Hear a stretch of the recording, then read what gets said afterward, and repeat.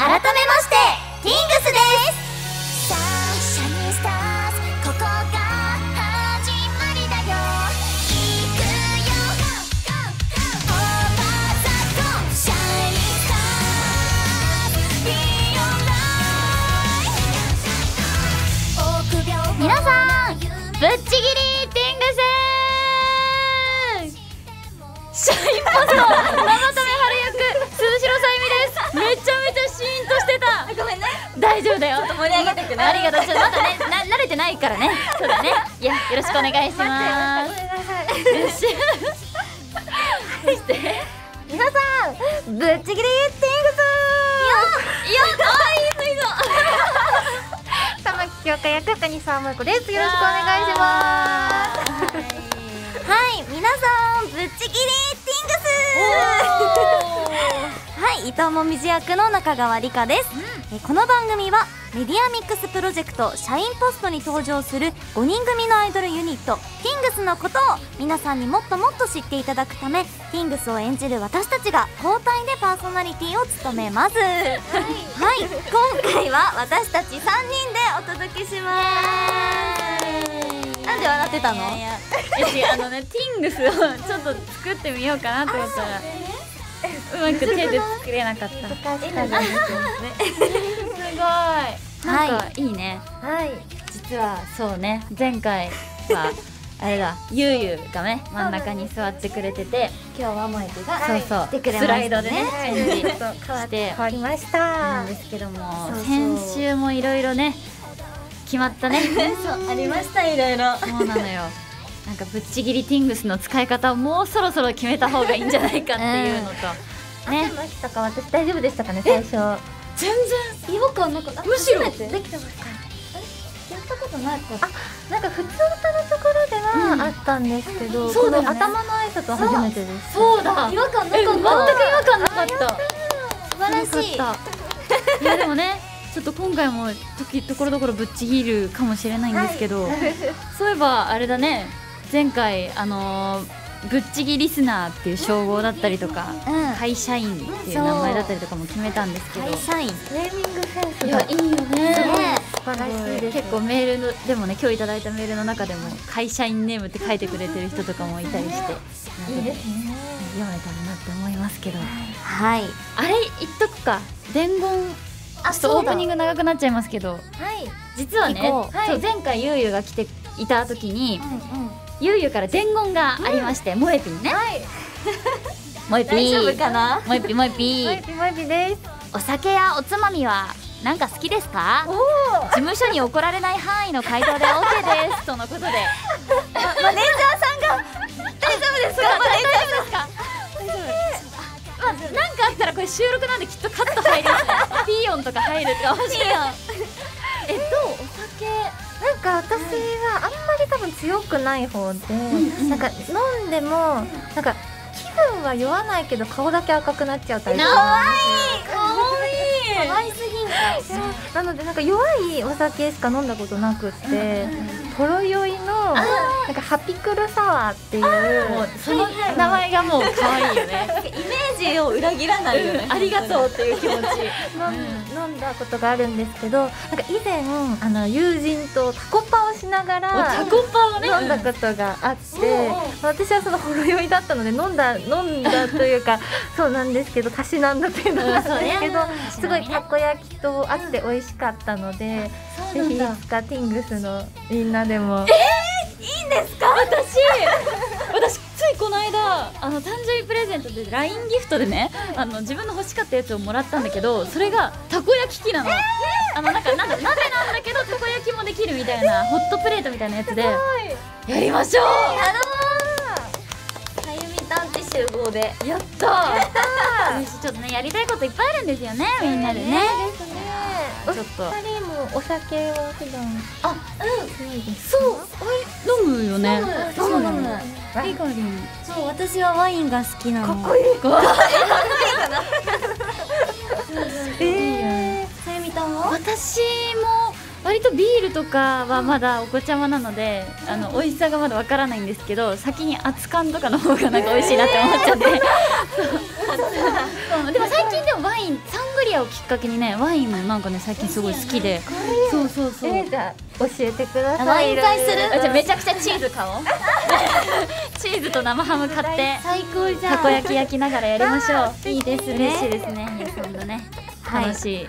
そう前回はねゆうゆうがお酒が好きだったからこういうね話になりましたが、りもちゃんにも聞いてみたいね今度。はいはいということで、さて、シャインポストには公式ツイッターがあります。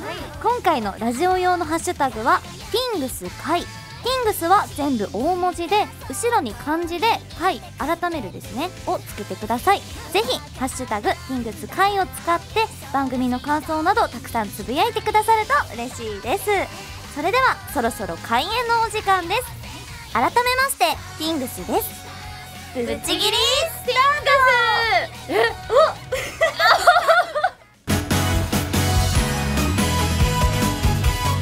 改めまして TINGS です。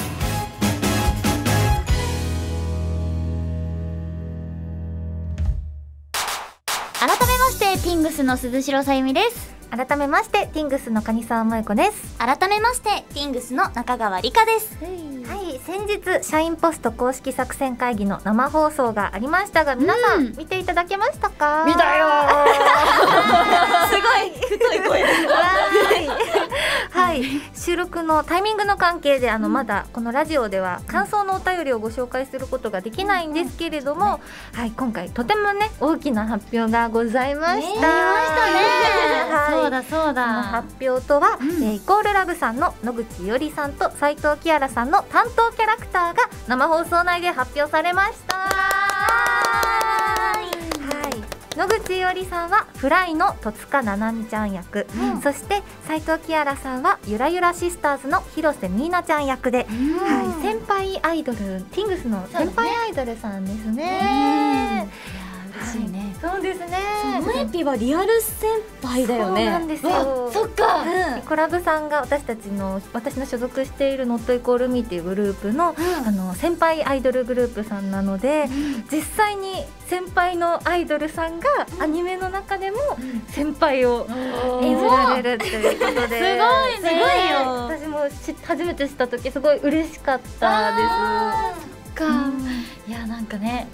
すごいよね。私もなんかこうテレビアニメとかでこう実際にアイドルをやられている方と萌えびももちろんそうなんだけど、なんかご一緒させていただく機会って今までなかったからすごいね勉強にもなるし、輝いているって確かにこんなにもリアルアイドルさんがアイドル役として出てるアニメってあんまりないかもしれないね。そうだね、多くはないと思う。どんな風にね演じるのかね、ちょっとまあね楽しみですね。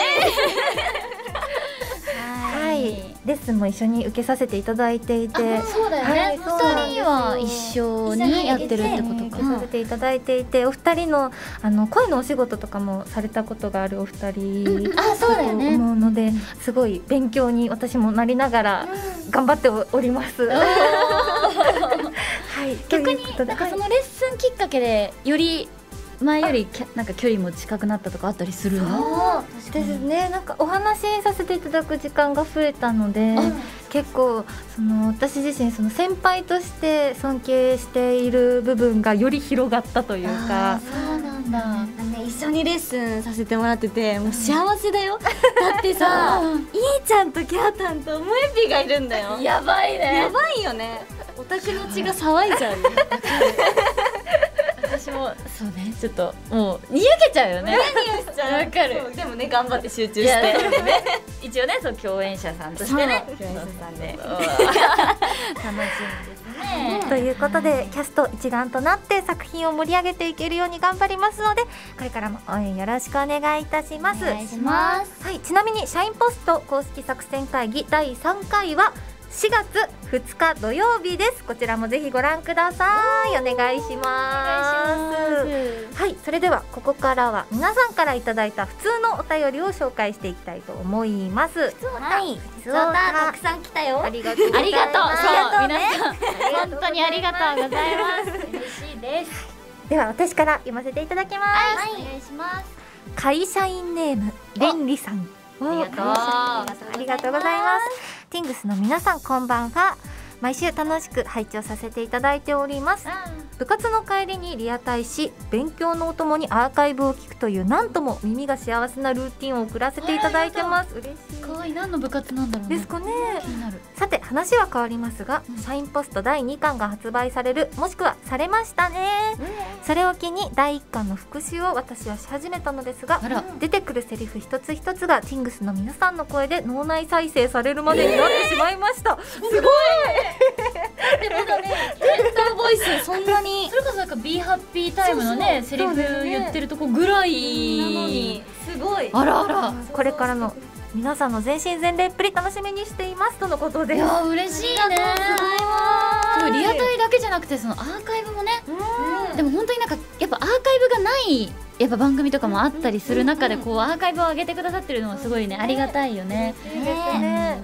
どのタイミングでも聞けるという。よろしくお願いします。ありがとうございありがとうございま。ます嬉しい。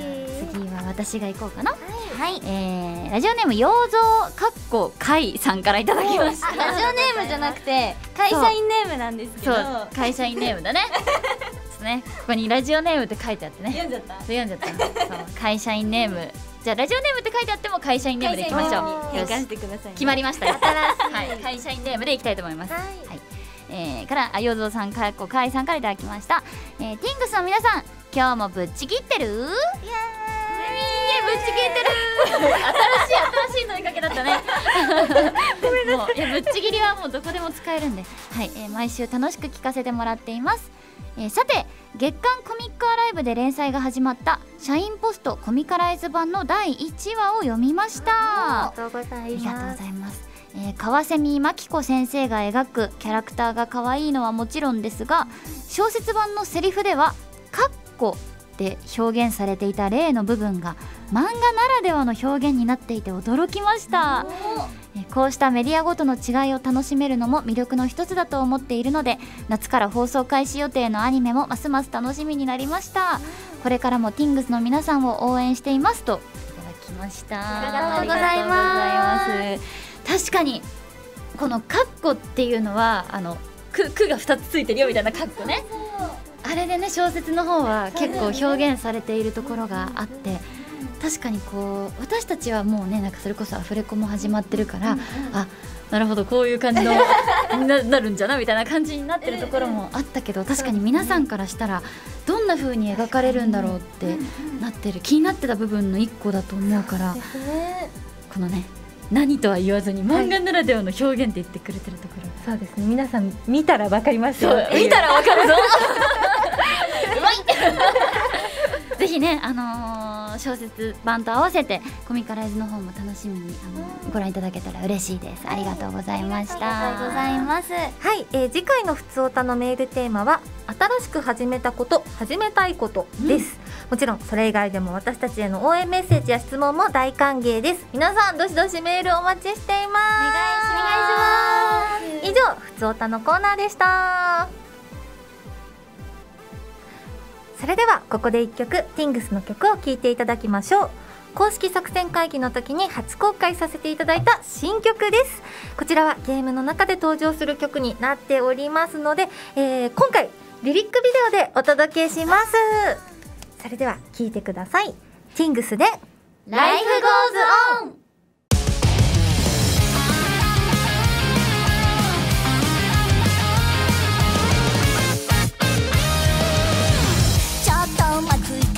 日もあるじゃないってね。たまにはスピードとしたら深呼吸だ。キリがないほどやれることだらけならさ、体当たりからとりあえず始めなきゃ損でしょ。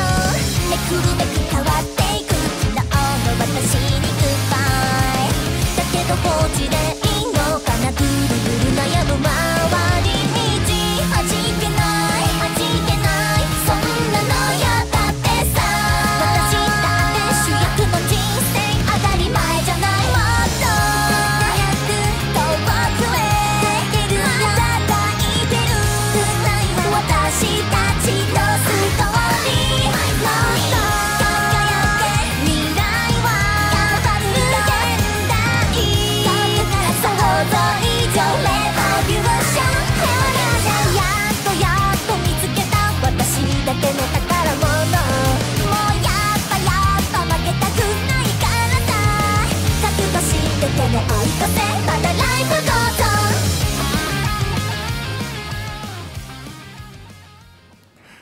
い、新曲ライフゴーゾーンを聴いていただきました。いやめっちゃよかった。めっちゃもうこういう気持ちだった。早くライブでやりたい曲だよね。確かに、実は今この現段階では、もう収録時の段階で実は私たちも完全にできてる曲を初めて聞いたよね。そうなんですよ。リアル初めて。やばいね。どうだったレコーディングとかさ。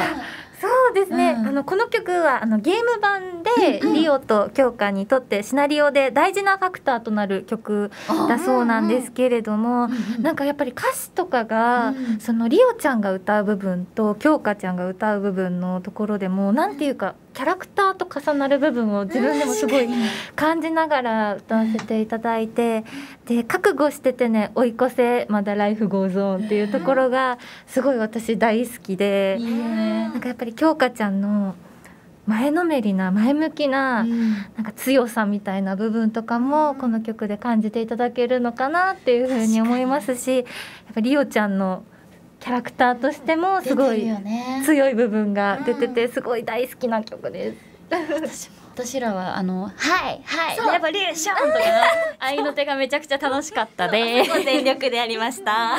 私もやりました。そっかみんなやってるわから、そっかそうだ。いやちょっとねまた楽しみなね、皆さんの前でできる日も楽しみですね。楽しみにはい、してます。ぜひ楽しみにしていてください。はい。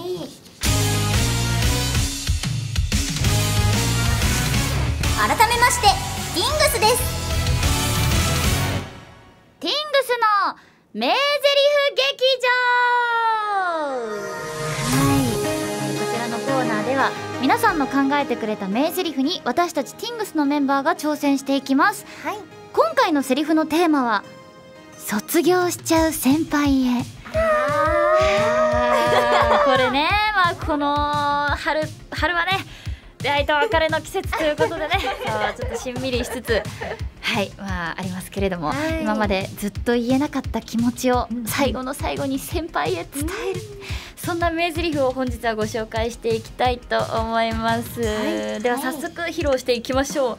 じゃあこれは私から順番にいきますかね。行きましょう。では行きたいと思いますだってまず会社員ネーム平シャインポストさんからいただきましたありがとうございます。いきます。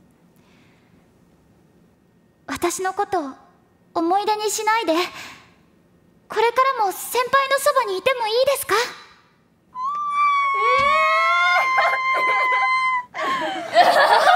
マスクの前でハート作っとる。やばいね。いいですか？いてください。お、やった少女漫画見てるみたい。ね。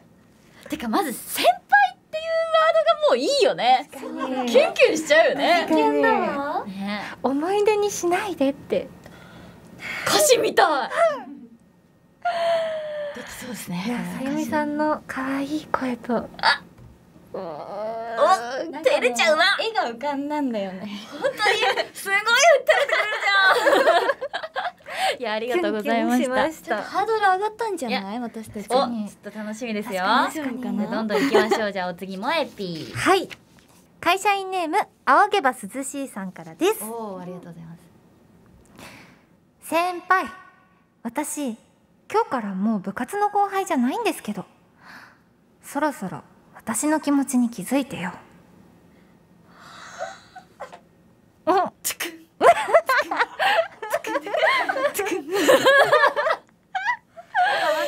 私の気持ちに気づいてよ。分かってよって感じが。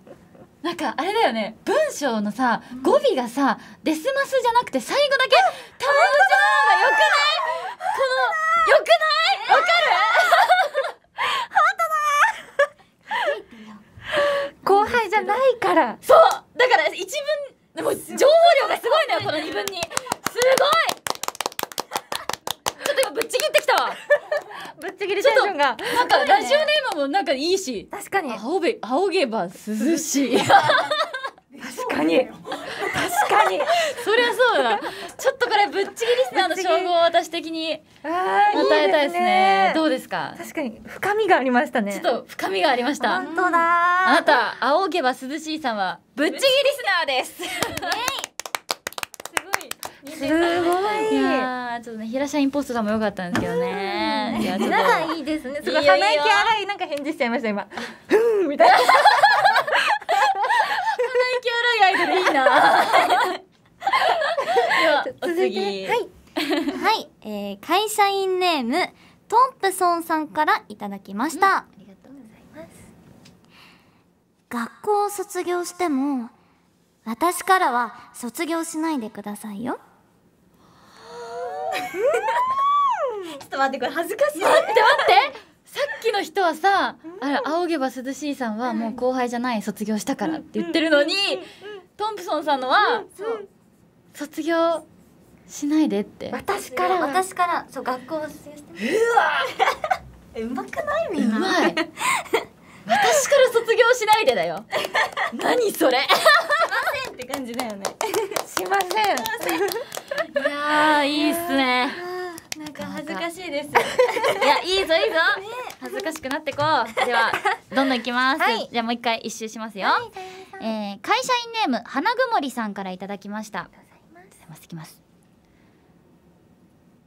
先輩、僕の第2ボタン受け取ってくれませんか？待って、まさかの男の子？メンズ説。うわだから憧れの先輩なのよね。さゆみさんのその声初めて聞きました。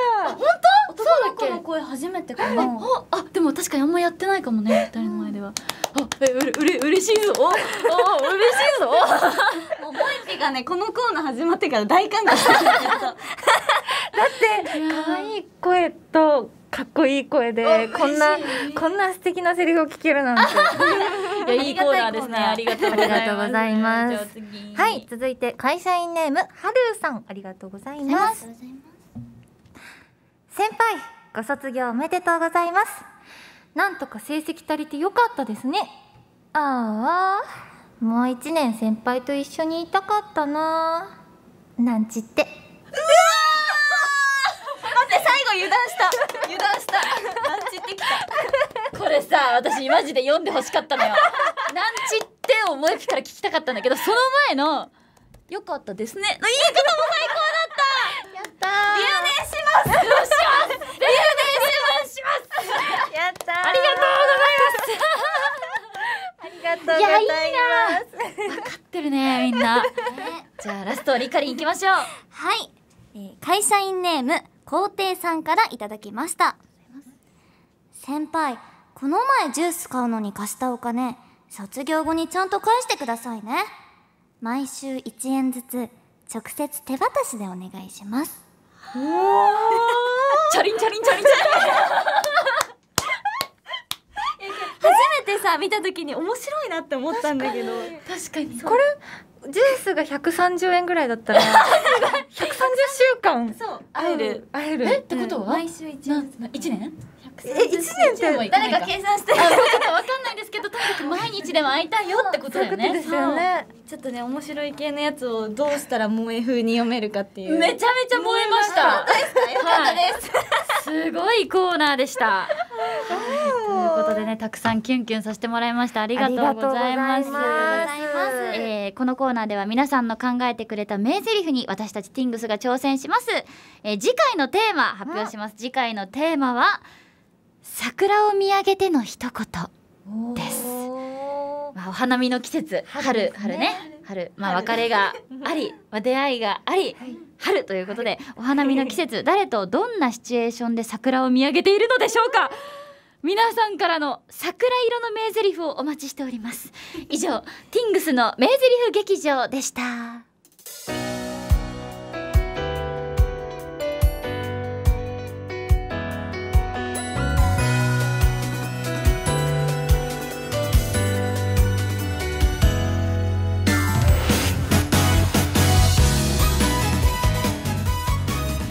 お送りしてまいりました改めまして Tings ですもそろそろエンディングのお時間となってしまいました。第7回いかがでしたか？いやーなんかもうなんだ3月だしさ春らしい気持ちでさなんかコーナーも相まってなんかすごいホワホワしてる今ね。いいね。ほっかほかです。ほっかほかだよね。ほっかほかです。この空気感みんなにも伝わってたらいいなって思いますね。ほっかほっかほっかほっしてるよって何つけてほっかほっか。可愛いです。本当に可愛いです。可愛い。ありがとうございます。ありがとうございました。はい、ということで、ここで少しお知らせをさせてください。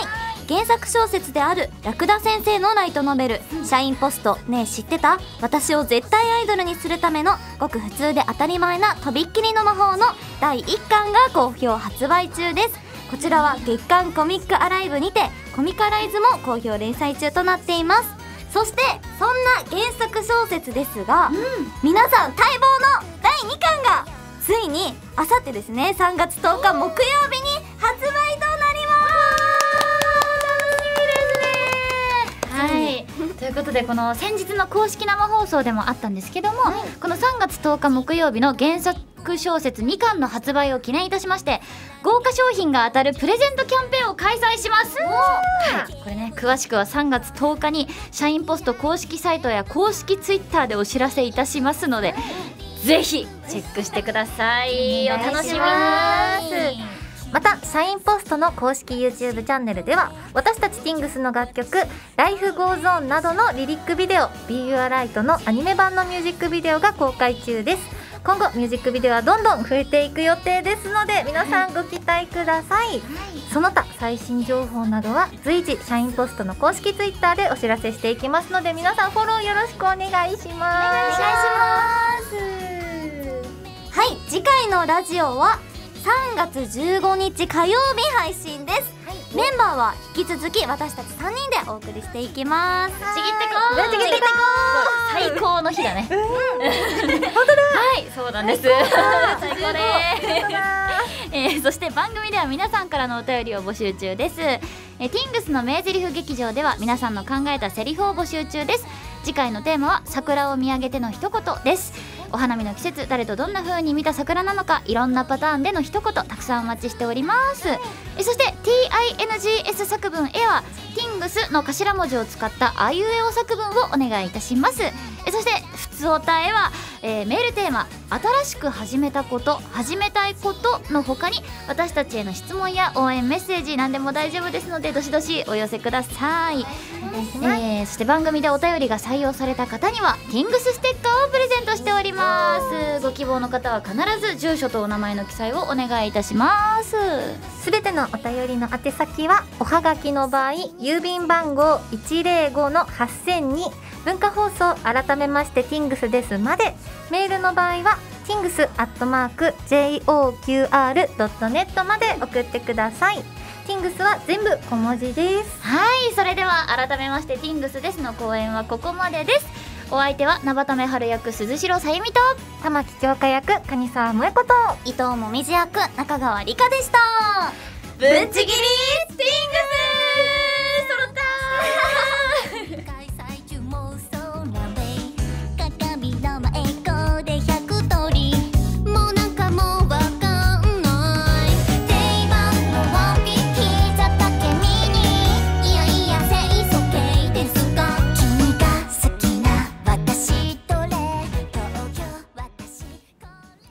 ここからはアーカイブをご覧いただいている皆さんだけにお届けするおまけコーナーです。本編よりより一層ゆるーっとお届けしちゃいまーす。いやこの3人だと結構ほわほわするね。そうだね。ほわほわで最初のやっぱ皆さんぶっちぎり TINGS、シャインポスト何々役の何々ですのところの合いの手みたいなのをちょっと今回私スタートダッシュに失敗しちゃったので全然うわーみたいな感じがいいですかね。このぶっちぎりの話はもうね結構回をまたいでしてきているので今回のこのおまけでね決めましょうか。確かに定着したいですね。でも会社員はもうなんか皆さんいい感じに使っていただいてて、でもこのもともと会は改めるで社員が英語でって言ってたような記憶があるんだけど、結構ね社員がガチの社員になって送ってきてくれてる方もいらっしゃって、まあでもそれはそれでいいのかな、実際に社員さんなのかもしれないしね、働いてくださってますね。社会のね回してくれてて、そうですね。会社員はそんな感じで、ぶっちぎリスナーさん、まあリスナーさん今回は一人、そうですね、仰げば涼しいさん称号をちょっと与えさせていただいたんですけど、どうなんかちょっとぶっちぎってるわこのメールみたいなのにもうボンボン与えていくみたいな、確かにどう思います？気持ちとしてはもう全員にそうなんだよね、お渡ししたいところですけれど、でもぶっちぎりっていうやっぱぶっちぎりのぶっちぎりぶっちぎり感をでもやっぱ感じましたよね、あの時。そうだね、ちょっとやっぱじゃあみんなにと思いながらも、こう今後ねもっとこうメールを皆さんも送ってもらえたら嬉しいなっていう気持ちも込めつつで、なんかこうぶっちぎり感を感じ、そうですね、ぶっちぎりって感じたら、そうだね、渡していくスタイルでですかね。あなたはぶっちぎりです。そうだね。でも挨拶は漢字でぶっちぎってこうみたいな、決まりました。これはちょっとね、いずれりもちゃんとそうですね、ゆうゆさんにも伝えていきましょう。でも嬉しいですね、こうやってなんかラジオで始まりからどんどん皆さんと一緒に作っていく中で、こういうなんか定番の挨拶とか、リスナーさんのお名前とか決まるのすごい嬉しいです。なんか一緒にこう番組を作り上げてる感じがするよね。まさかこのラジオが始まった時にぶっちぎりって言葉が出てくると誰も想像してませんでしたよね。なんかでもあれですね、いずれこうなんか登録じゃないですけど、なんかあったらいいですね。そうですね、ぶっちぎりリスナーさんと会えるね機会とかね、あったらいいですね。はい。はい、ということで以上おまけコーナーでした。ぶっちぎり